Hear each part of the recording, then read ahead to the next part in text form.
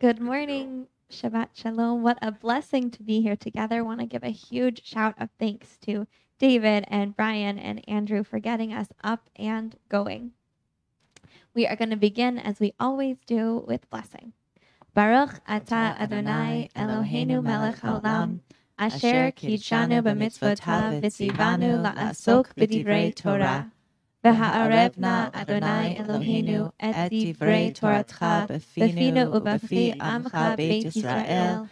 V'niyeh anachnu v'tzetzaenu v'tzetza'ei amcha beit Yisrael. Kulanu yodei shemecha v'lomdei Toratecha lishma. Baruch atah Adonai hamelamed Torah le'amo Yisrael. Baruch atah Adonai Eloheinu melech haolam. Asher bachar banu mikol ha'amim v'natan lanu et Torato. Baruch atah Adonai notein ha'Torah.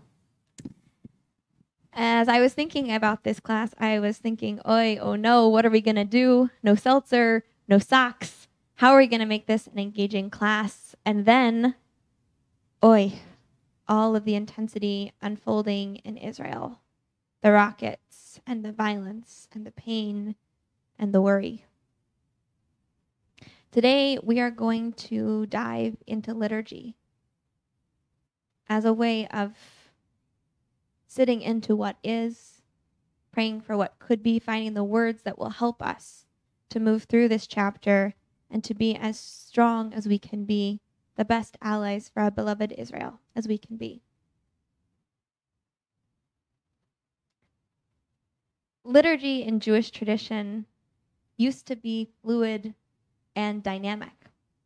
Up until the medieval period, there were no printing presses, and so the amidot, the silent prayers that we offer, were created and crafted by chazanim, who would get up and would think about what was happening for their communities and share those thoughts and reflections and hopes in the words of an amidah. No one had the text in front of them. The prayer was with prayer that was said. With the invention of printing presses, liturgy became somewhat ossified. Suddenly there was a text, a prayer, a liturgy for every moment. And when that happened, we lost an ability to be dynamic, to be interpretive. We lost the ability for our prayers to be a conversation. But there are places in which some liturgy has remained fluid.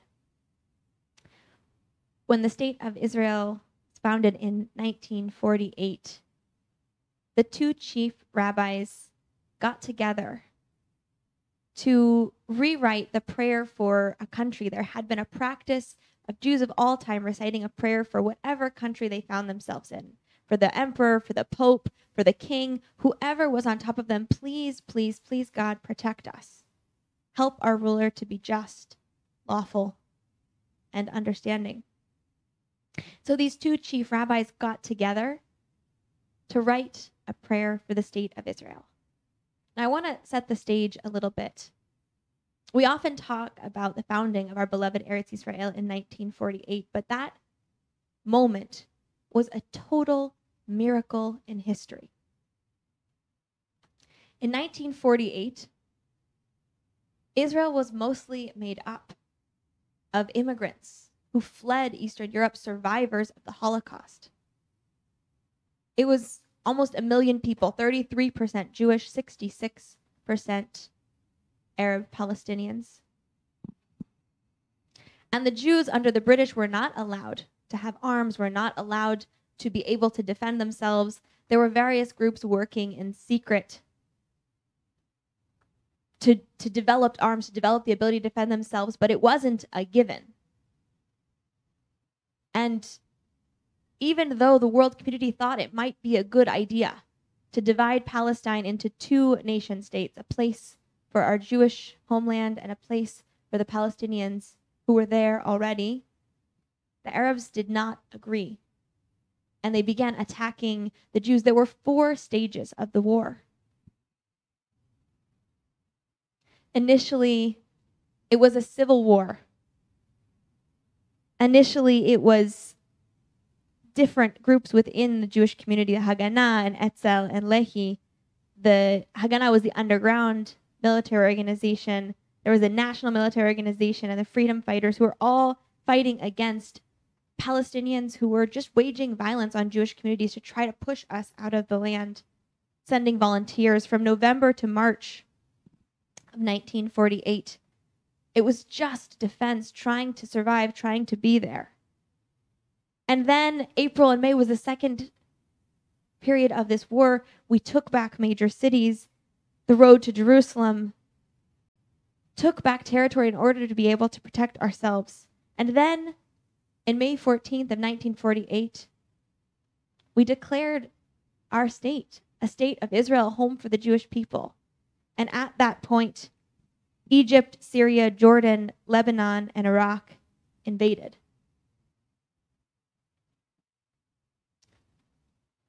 We managed to beat them back miraculously. Think about the survivors, without any real military equipment, without the time to prepare, without the infrastructure, we're able to push these forces back.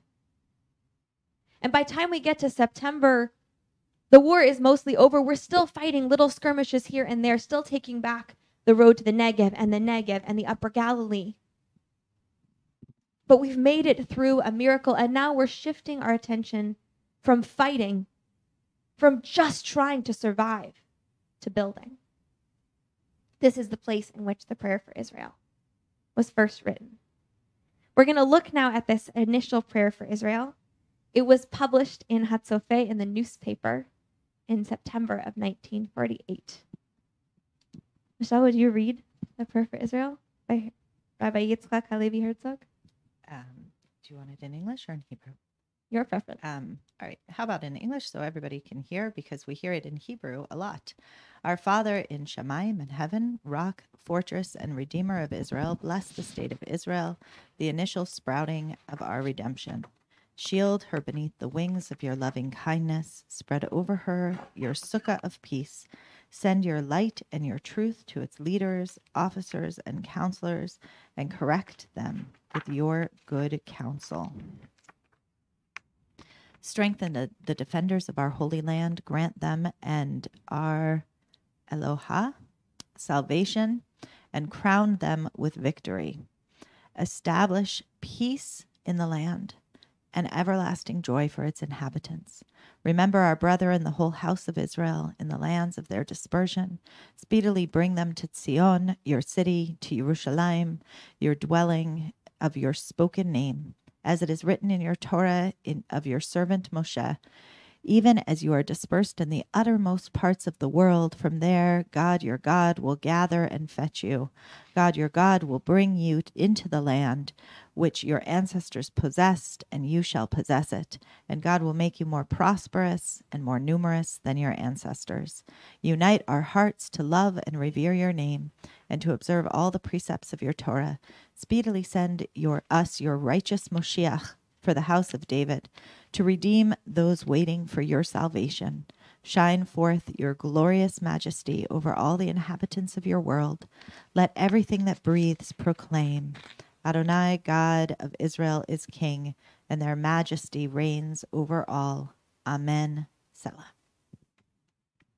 So I want to ask, it's 1948, you're living in Israel. This gets printed in the newspaper, and the chief rabbis are asking every Jew in Israel to recite this as part of the Torah service. How do you feel reading this prayer?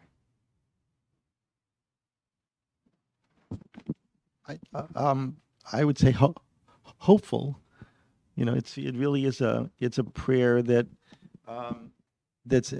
the essence of it is to bring us together as a people, uniting us, and also the idea that that in 1948, after the war, it's still not 100% clear that Israel is going to be able to survive as a country. You know, we're just getting started.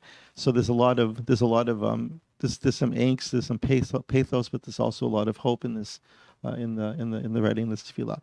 And you mentioned the other day, I mean, the fact that that a prayer is printed in the newspaper. Israel is it's really a unique country, and always has been. And the idea that that prayer is essential to who we are as a people, even if you're a secular Jew. Part of that that sense of connection and prayer is there. Yeah, that's definitely so fascinating about the context because, there's so much movement towards a secular society at the time. But I'll say, at the rally that CJP held, the virtual rally yesterday, I was incredibly inspired to hear a young high schooler start to chant the prayer for Israel. And he started in the way Elias so gorgeously starts our prayer for Israel each week. Avinu Shebashamayim, Tzur Yisrael v'Goalo. And I was reading along and praying along, and every single word from memory. And then he reached this point that we get to on the second page, like, oh, we don't say that anymore, or at least we don't say that here in our shul. And I find it interesting which parts we have taken away, some of which in the conservative movement have to do with the Mashiach and our discomfort with Mashiach. But I'm wondering you asked about context, and you asked about original context. And I'm wondering that there is this beautiful third paragraph here about the gathering in of the exiles. And the sense that at the beginning of our nation, we need that. We need to be gathered into Israel. Today I just read Nancy Connors yesterday. Beautiful. I remember Nancy Connors, who's in Israel, wrote a beautiful letter to her family saying, basically, stop calling me and telling me to leave Israel. That sort of our orientation now as Jews in the diaspora is less about let us go and be gathered in to Israel, and more about what are you still doing in Israel, which I think is really troubling and problematic, and maybe we need to rethink bringing back this third paragraph. And the other part of that too is also, as you mentioned, part of our discomfort with Mashiach, in the conservative movement, there's not a lot of talk of God, right? And this, the fourth paragraph here is, unite our hearts to love and revere your name and observe all the precepts of your Torah. So there's that, it's a very God-centered, which all tefillah really should be, but it is, and again, we don't do that much as modern American conservative Jews, and I think that's a missing component. In the age of pandemic, I think people have begun to refine their sense of connection to something spiritual, to God. But this was clearly there then, and it's also clearly there in parts of the Israeli society that are much more traditional and in their sense of the connection to the land, connection to Israel, connection to God. I think there's also, in this last paragraph, the vision not only of connection to God, but that the other nations of the world will see the way that Israel unfolds and the way that Israel treats its citizens and the way that Israel treats world communities and who Israel is. And that will be a beacon. And people will say, who is that God? I want to follow that God. That Israel is going to be a beacon of light for the entire world. And there's part of me that wonders if part of why that fell away is also just that through the years, we've gotten more jaded and more of the sense of like, there are real challenges that face every nation in the world. And maybe that's not going to be what Israel can do. Maybe what Israel can do is just be a really good nation, and it would be enough to just be seen as a good nation and to not be held to the same critique, to a different level of critique as other nations in the world. Well, but that's what's so fascinating about this prayer in that context, in that time. I mean, the entire aspiration of the Zionist dream, at least, is that Israel should be a normal nation, that we should have thieves and prostitutes and people who are engaged in all manner of, things that we would call a shanda for the goyim kinds of work, that actually show that we are normal, we are accepted, we are part of the population of the nations. And this exceptionalism, it would be interesting to be able to go back in history or to speak to anybody who was there at that time, sort of how was this heard? How was it accepted? Was it imposed down? Was it brought up? How did those who were kind of, out in the fields doing the hard work of rebuilding a nation receive this idea?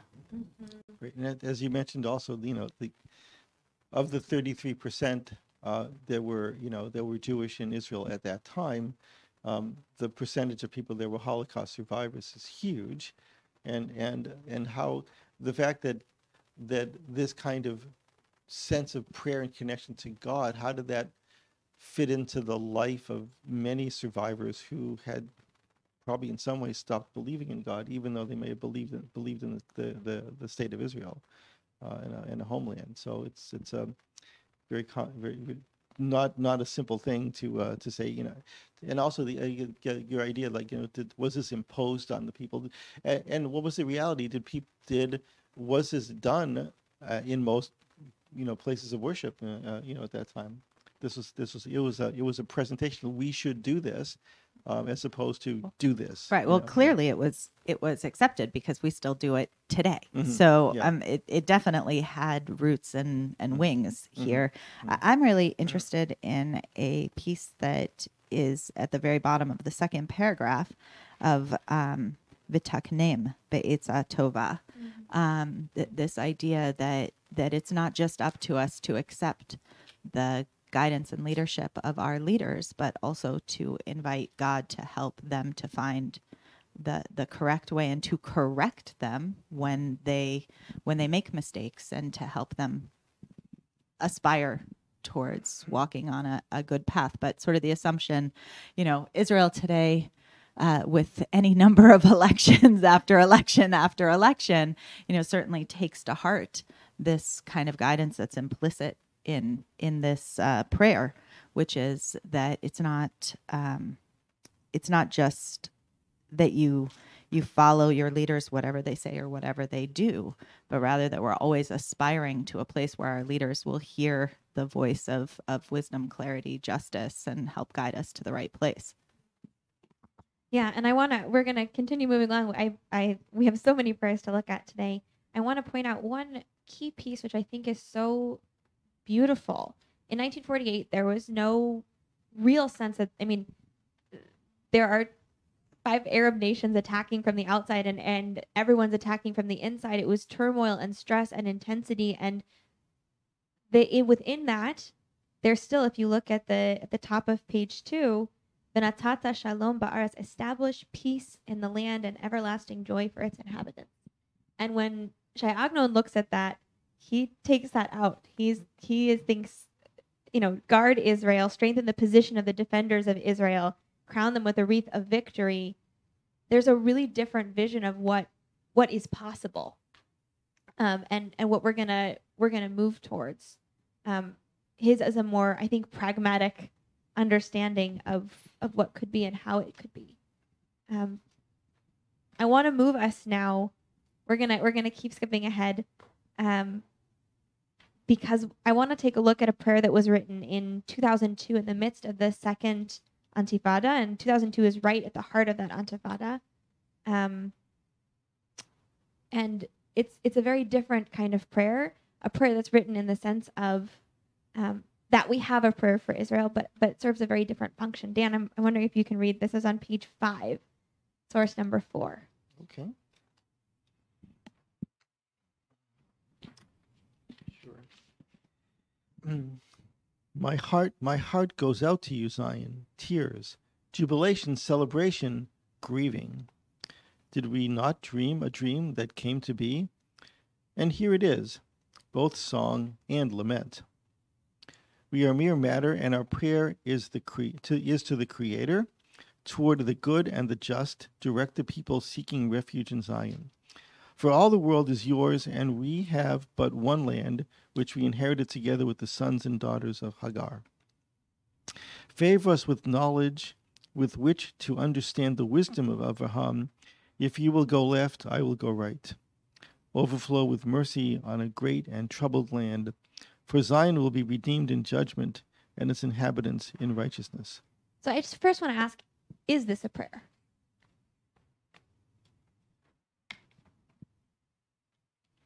Yeah, I think it is. I personally think that all poetry is prayer. So that's a different thing. Yeah, but I mean, there's definitely it's a prayer for justice. It's a prayer for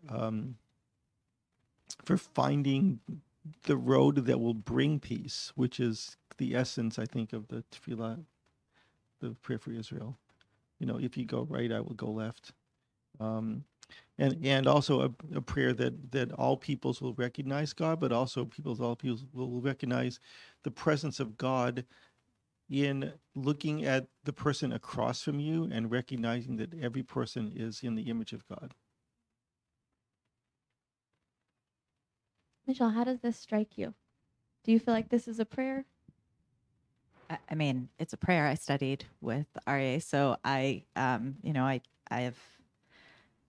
take his words. They are a passion of his heart, and I think he's attempting to articulate something that's really critical for so many, which is this inherent complexity and challenge that this land is our land, and we lay claim to it, and yet we have cousins who lay claim to it as well. And how do we hold that? And he's attempting to strive to hold that.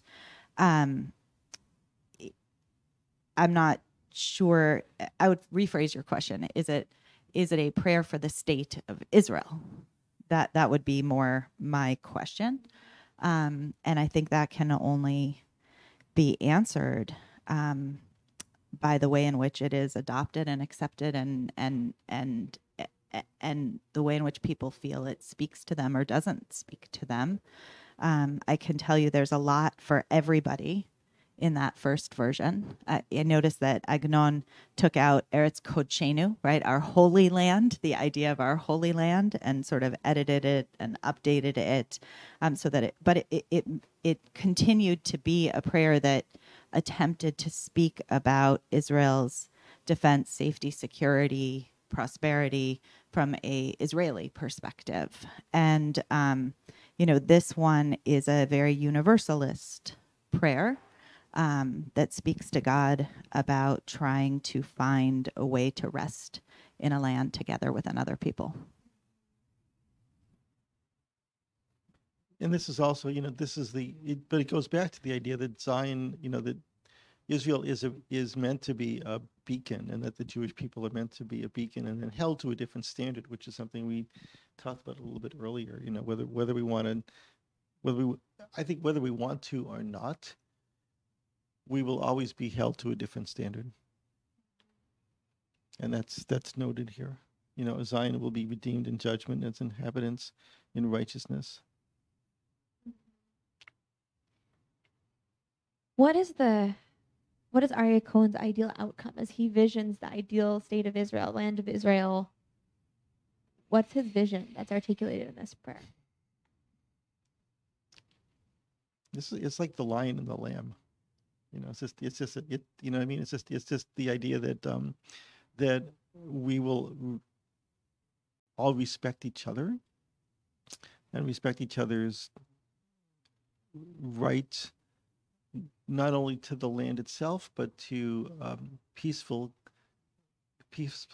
existence. If we all recognize each other as essentially children of the same God, which is pointed out here, children of Hagar. If we do that, then the infighting, can stop in some way.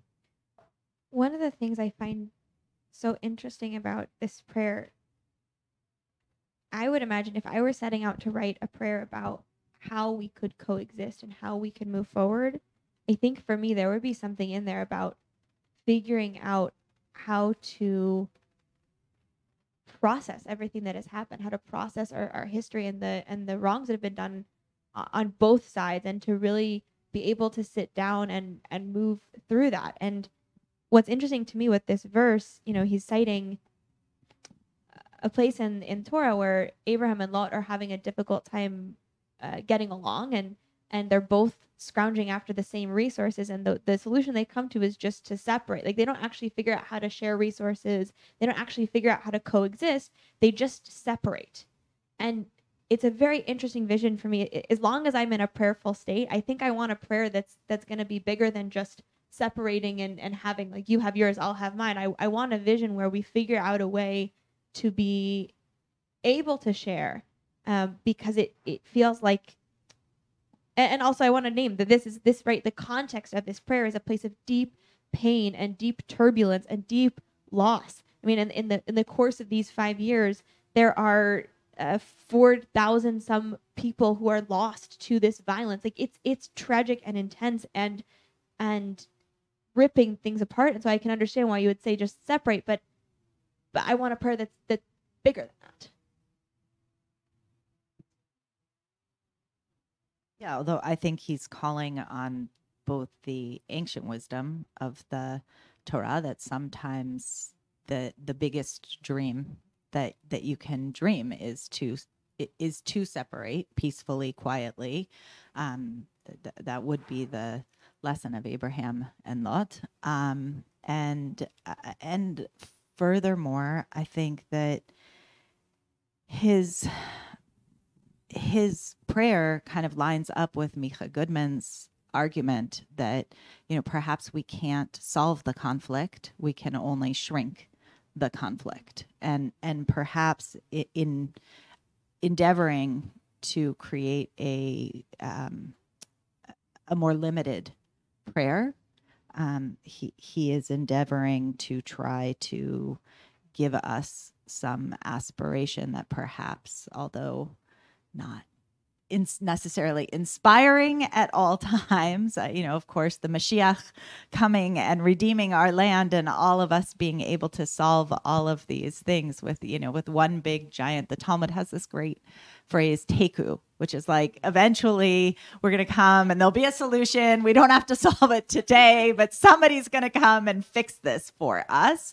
And, those first prayers, which really tap into that energy, like somebody's going to come someday and there'll be peace. It's not within our hands to hold this. In some sense, Aryeh is forcing us, Rabbi Dr. Aryeh Cohen is forcing us to encounter the question of what would it look like if we believed that our prayers might possibly be met, like that they were in our hands to try to implement. Yeah, I was thinking also, sometimes the best way to solve a conflict is to walk away. And that goes right back to the very beginning of the Torah. If Cain had walked away from Abel instead of being, it's part of the human condition in some way to fight with each other, and to learn to walk away and to avoid conflict is sometimes a reasonable way to yeah. I mean, of course, the challenge of the state of Israel is that to say that the Jews should just walk away is an untenable perspective, right? The Yes, Abraham and Lot story works because Lot walks in the direction we want him to, which is not into our holy land, right? But it also doesn't quite work because, like, fast forward, Abraham has to go save him. He runs into trouble. Like, their lives are intertwined, which is also an interesting part of the story, that you think you can separate. You think you can, find you have your land, I'll have my land, we'll all be. But biblical story is at least that vision has its own challenges, and ultimately we come back together, and there's something about being together that's life-saving, which is hard to imagine in the current climate, and the tension that exists within this system. I want to move us ahead. We're gonna just glance at these, and we're gonna skip over this prayer from Rabbi David Seidenberg, which is a reflection on Rabbi Herzog's original prayer with a few small changes. One of the things it's so interesting is, as we move into periods of stability and calm, something that happens for us is we go back to traditional liturgy, and that traditional liturgy has both the meaning of the original context and of all the years that we've been saying it. since then. And so I think there's something really affirming that at 70 years, Rabbi David Seidenberg goes back and says, I want to change around some of the language. I want to make it more inclusive. I want to make it more egalitarian.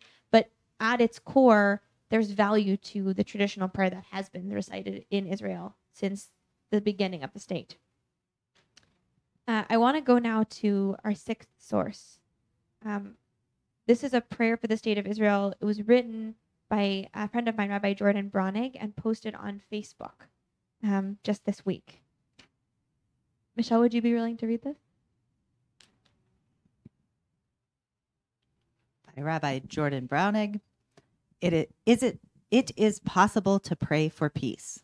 Our prayer life needs not know our boundaries. No green lines, no dashes, no subtle demarcations. Our longings can transcend our political ideologies, cut across our keen analyses. Earnestness, cast out of our public discourse, still has a place in the language of our hearts. We have the capacity to pray for the old couple crouched in the stairwell in Ashkelon and the terrified child in his pajamas in Gaza. We can spread our prayer like a tattered shawl, like a billowing canopy, like a sparkling firmament over the tired shoulders of these and across the narrow frames of those.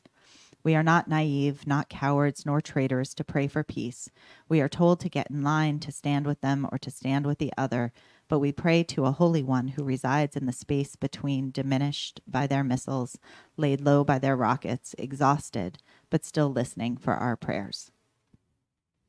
I want to ask that same question. Is this a prayer? Well, and I'm going to give you the same answer. I think it's a prayer. I think it's actually a prayer for peace. And so it's in a different category. It's a prayer of his heart for the peace of Israel through the vision that he brings. I think the question is, what is the prayer for Israel, right? And at some level, there's at least for me, a prayer for Israel that would work would be a prayer that's wide enough and broad enough and big enough that anybody who loves Israel can say it. And that means by chance that some things are going to be excised from this side and some things are going to be excised from that side to sort of meet in a middle. A prayer for Israel is a prayer that all inhabitants can recite together. And that's actually a current challenge in Israel because there are Israeli Arabs who say, they want to also be part of a prayer for Israel. And what would that look like in a modern nation? But fundamentally, the concept of a prayer for a nation is, God willing, something that is broad enough to hold all who love that nation. Dan, how does this strike you? Yeah, I'm with Michelle on this. Yeah, it's a really interesting, question to ask. What really is a prayer for Israel? If you go back to that very first one that we looked at, it's really, it's Israel as the homeland for the Jewish people, and I still believe that Israel needs to be the homeland for the Jewish people, and so to pray for its, security and peace and prosperity, and Eitzah Tova, all of that is really significant.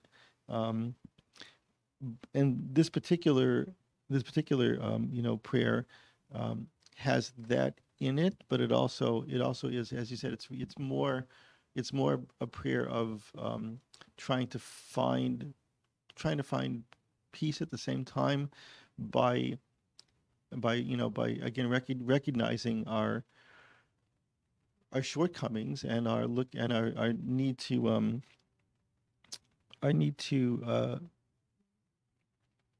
not be fearful in this moment of terror, and this is written really in a moment of terror, and so this is really heartfelt, and I really love your sense that the prayer for Israel needs to include everyone that lives there. But I was thinking about a thing what you were just saying about that, and also thinking about, but also the complexity of what would a prayer for Israel look like to Hamas, for example, and Hezbollah, right? Their prayer, I did say a prayer for all those who love Israel. Not live there. Correct. Right. So maybe a prayer for Israel, for Hamas or Hezbollah is, this is our homeland. We need to live here too, and therefore we can't have Jews here. So it's a very complex thing. Yeah. Yeah, I think they wouldn't call it a prayer for yeah. Israel. I think they might use a different title for that, Yes, please. exactly. Yeah, But I agree that this is I love this framing of it, because it also this framing of it brings in some really beautiful, um, beautiful biblical and Jewish sources. We can spread our prayer like a shawl. You have the idea of a talid or a chuppah, a canopy, um, and it just brings a lot of Jewish context to the prayer at the same time. Yeah. I mean, I think in terms of a prayer for peace, right, insisting on the capacity to be able to pray for those who are terrified in stairwells in Ashkelon and stairwells in Gaza, right? And all the layers of complexity that brings because of the actions of those who claim to represent those people in Gaza, and the responsibility of those people who claim to represent. And nevertheless, a 7-year-old crouching in a stairwell is a 7-year-old crouching in a stairwell. That's a prayer for peace. That's a prayer for hope. That's a prayer for being able to hold complexity so that we can see each other as human beings. I think that the second piece, we are not naive, we are not cowards, is much more reactive and defensive, as it were. And for me, in my prayer for Israel, I would like to not see reactivity and defensiveness. I would like to see a prayer for the ability of the state of Israel to defend herself.